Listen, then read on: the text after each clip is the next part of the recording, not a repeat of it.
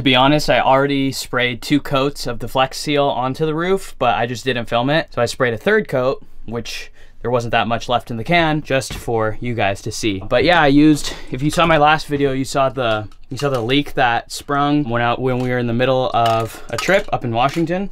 So I got some rubber Flex Seal, the spray-on kind. The paint-on kind would probably be a little bit better, but this is just a temporary fix.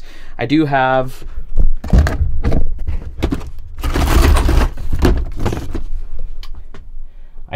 this Dicor self-leveling lap sealant, and I am going to be using that because that's like the stuff that you want to use for something like this. But in order to apply this, you need like sunny, warmer weather, which there's definitely a scarcity of that here in the Pacific Northwest. So until I'm able to find some time to go out to like the desert or something to apply that, the Flex Seal is hopefully going to work. For the meantime, it has rained since I applied the first 2 coats, and knock on wood, it doesn't seem like anything has leaked. So only time will tell.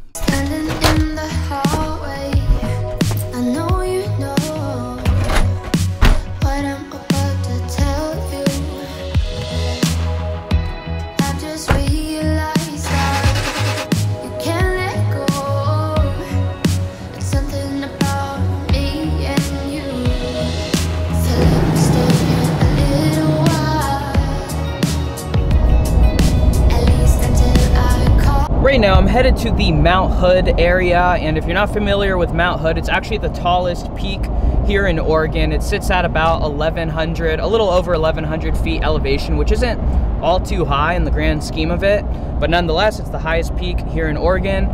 It's a stratovolcano, which is pretty cool. Here in the Pacific Northwest, there's a lot of volcanoes. A lot of the peaks are volcanoes, and this specific volcano hasn't erupted. It's been dormant since like the 1900s. I believe sometime in the 1860s was the last time that it erupted. So it's been dormant this whole time. They say that it could potentially still be active, but it's been dormant for hundreds of years. So who knows if it's ever actually gonna erupt again. So I'm headed up there to go camp for the night. There's a couple of really cool lakes in the area, so I might try to do some fishing. Other than that, there's not much of a plan. I just wanna get out and enjoy the beauty up here of the Pacific Northwest. So sit back, grab a beer, grab a coffee, enjoy the video.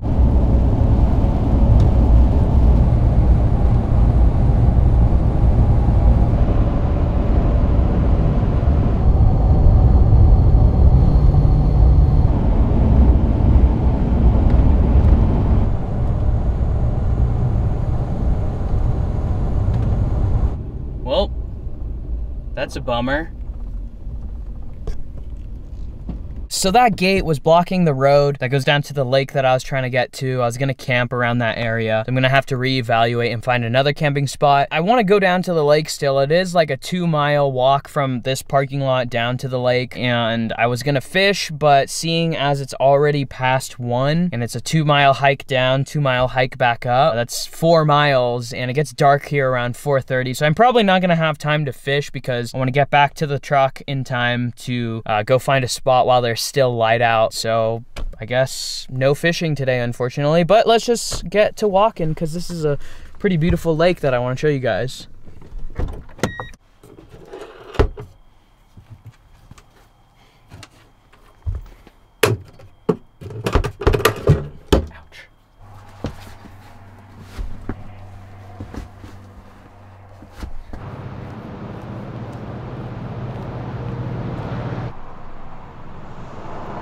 So I guess the road was literally just closed yesterday, December 1st. Today is the 2nd, so we just missed it.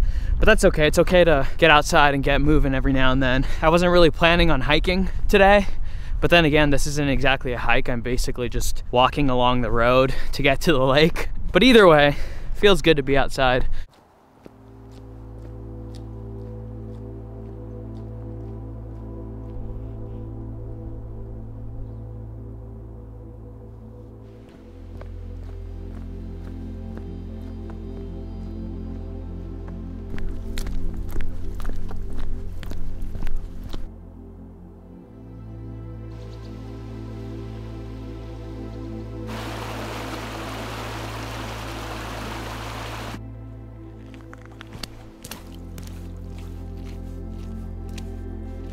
During the heart of the winter, this whole area gets turned into a snow park. So basically this entire road and the trees and the dirt, everything is covered in snow, and they open this up to cross-country skiing, snowshoeing, that kind of thing. So that's really fun, and that's something to look forward to this winter. A little patch of snow. I guess that means we're officially truck camping in the snow. Just kidding. I'm not gonna cheat you guys like that.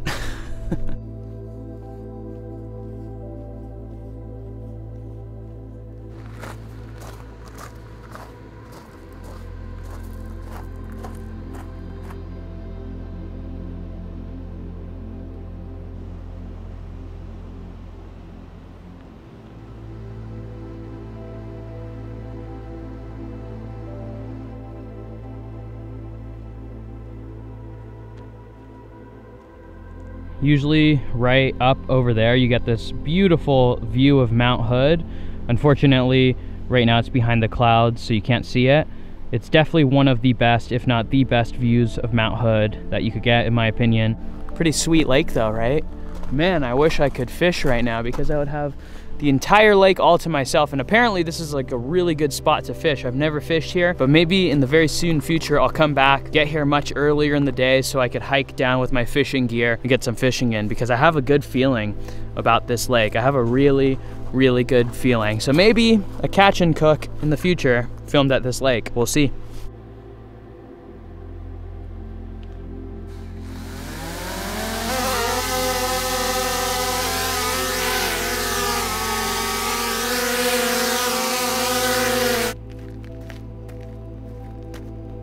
What the heck?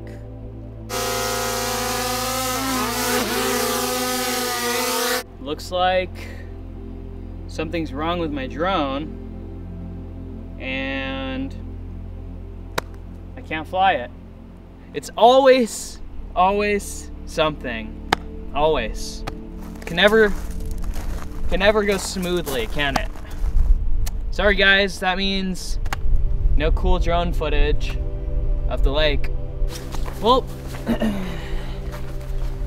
I've been here for all of 20 minutes, but I think I should start heading back now because it's getting kind of late and I want to have some daylight to find another camping spot. Like I mentioned, it gets dark at like 4:30, maybe even a little earlier, so I got to get a move on. But this was nice.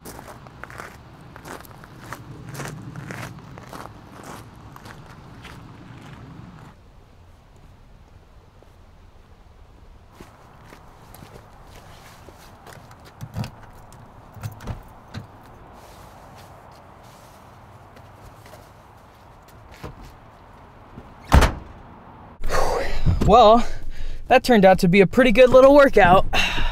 Let's go find a spot to camp now.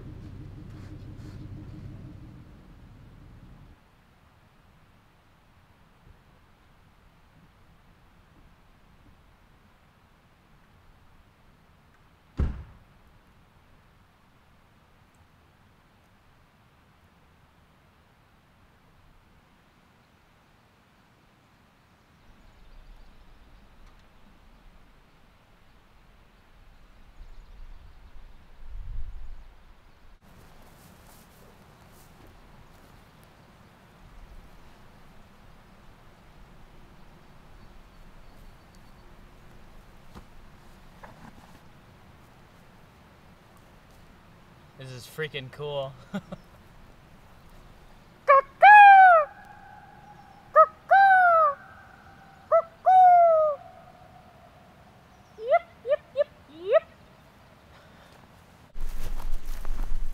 I thought this little guy here was a mushroom from far away, but it's actually just a piece of snow. Really been such a love-hate relationship with the Slumber Queen, because all of the issues that I've had to deal with, the leaking, the battery, like it's just one thing after another, and that's just like one of the sacrifices of owning an old vintage truck camper. There's always going to be things constantly going wrong, and it's super annoying and frustrating, and I get fed up with it all the time. But then I go out to places like this that are just absolutely like stunning, and all those problems kind of just like dissolve into the background. Sure, I could access places like this without the camper, but it's really cool having the little tiny home. So when you're in places like this, you have like a little dwelling to reside in, which I think is really nice.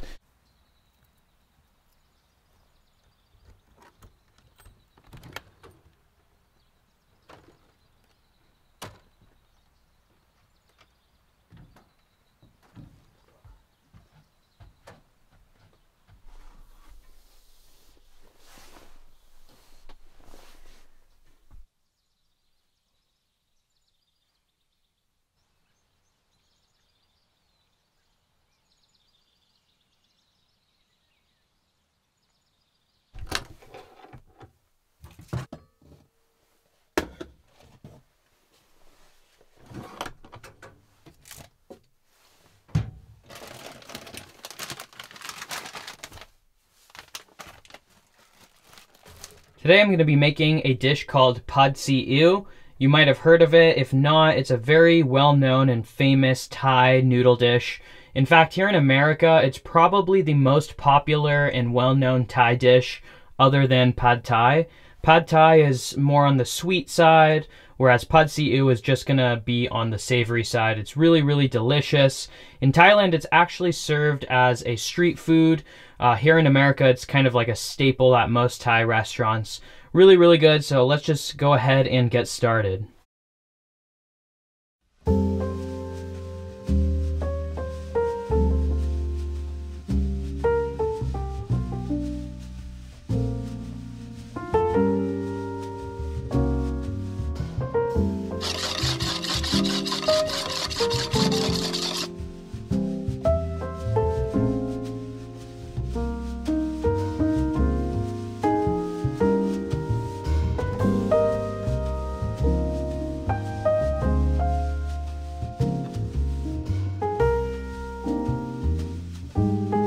So according to the package, you're actually supposed to just soak these noodles for an hour, and then they'll be ready to cook, or to cook with, I should say. But I didn't know to do that, so we're just gonna boil them.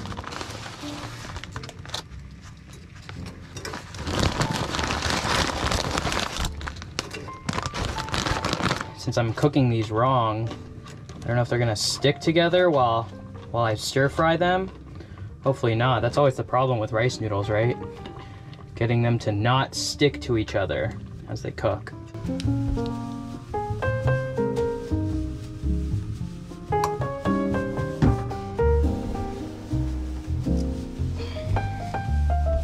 First, we're gonna get the garlic in there.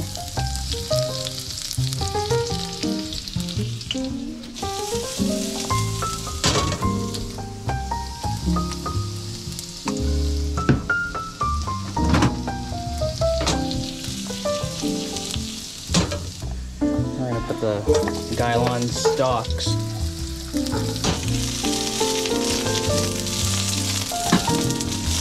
I'm gonna fire in the chicken.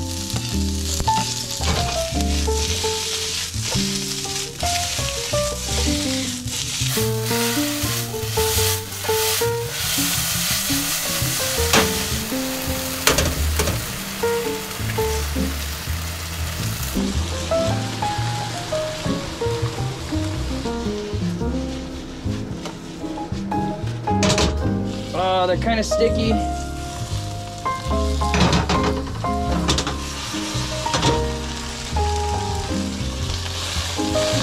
Oh, the noodles are kind of sticking to each other.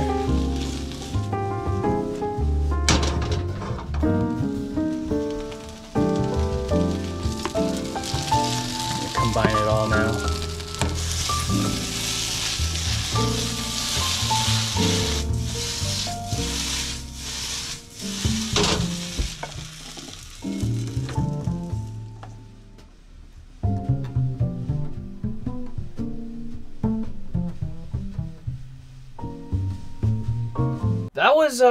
That was actually pretty tough to make this dish in the camper while also filming. There's just a lot of things going on at once, and I feel like my timing was a little bit off, which is why a lot of the noodles ended up sticking to each other. But regardless, it looks pretty good, so let's just give it a shot. You know, guys, I can't even lie to you. This is nothing. This is nothing like the restaurants. It's tasty, but it's not like the restaurants. I think the noodles that I used, they definitely weren't cooked properly. I think maybe if I would have prepared them the way that the package said, like soaking them in water instead of boiling them, they have a very rubbery consistency, and I think that's just throwing off the whole dish. Flavor-wise, it's pretty similar to pad see ew at a restaurant, flavor-wise, the sauce and whatnot. But the rubbery noodles are just kind of throwing me off. Oh, I almost forgot. No beer today. I'm drinking coconut water, the healthier alternative. That was really disappointing. The chicken and the gailan and the egg, that was all really good, but the noodles were really, really bad.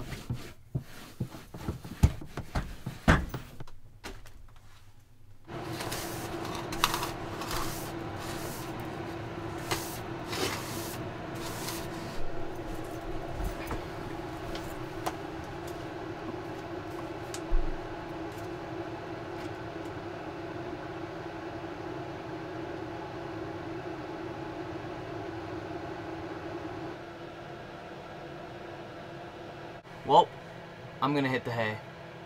Good night.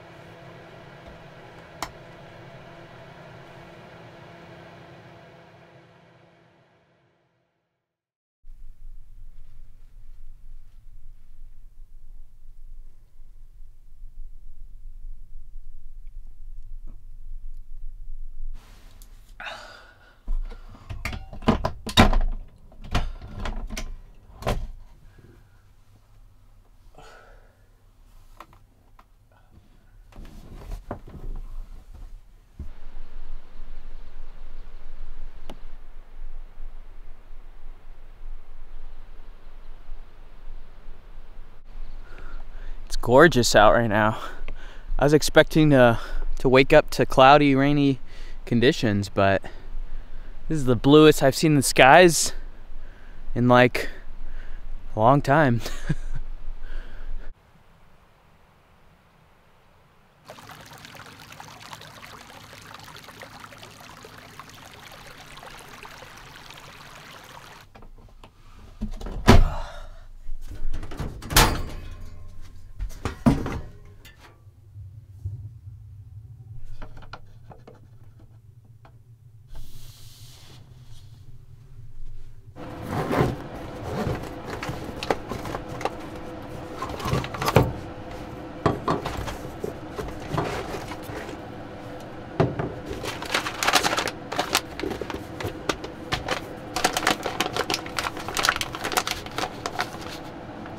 Shout out to Bean and Bean Coffee, by the way. This video is not sponsored. They're just awesome people and they make great coffee. So make sure to check them out. beanandbean.com. Good coffee.